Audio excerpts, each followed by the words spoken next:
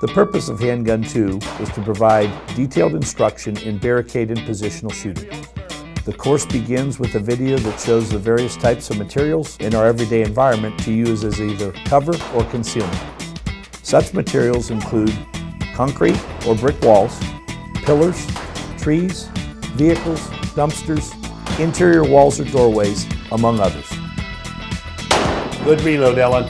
Students will receive instruction in shooting from various types of cover. They will then go into the range and practice shooting from various types of cover.